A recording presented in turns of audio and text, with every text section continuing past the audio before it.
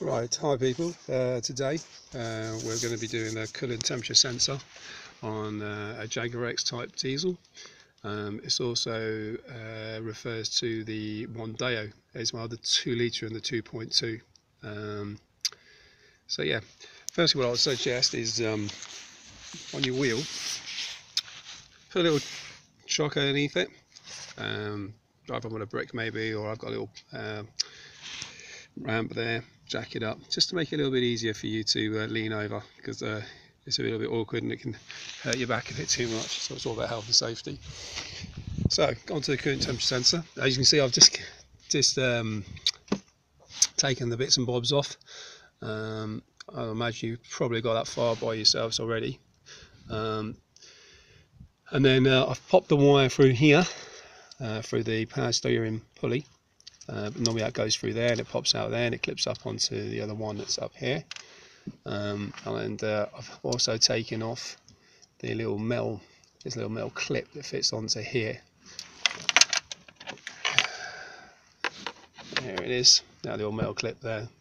So that pops onto there. Okay, put that to one side. So as you can see, you can trace the wire down. Let's put some light in the situation. You should be able to see the coolant temperature sensor in there. See, little shiny thing down there. All right. Now people have said to me, you know, you can just connect the this belt here off the pulley by releasing the tensioner here. There's a tiny little square, if you can see it down there, just underneath there. Now you can't, I can see it, but you guys can't see it. Just there, little tension there. Pop a little 3/8 drive, I think it is, in there, and you can release tension, take the belt off, take this off, take the pulley off. And I thought, that sounds a bit too long-winded to me. You can also buy yourself a tool, but it's called a what's it called? It's called a cylinder head coolant temperature sensor socket. Very similar to an O2 socket. It's got a slot down the side.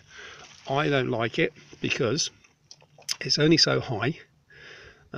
And you can't really, you know, your wire can get trapped again, and I don't want to damage this wire. So I was thinking there's got to be another way to do this without damaging the new wire.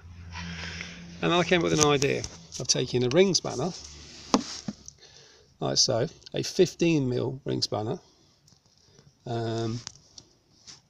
That's 15, and I'll put a slot on the end, okay, with an angle grinder. Simple as that. Okay. Really cheap, basic one I kind of found, and I did that. So let's see if this works.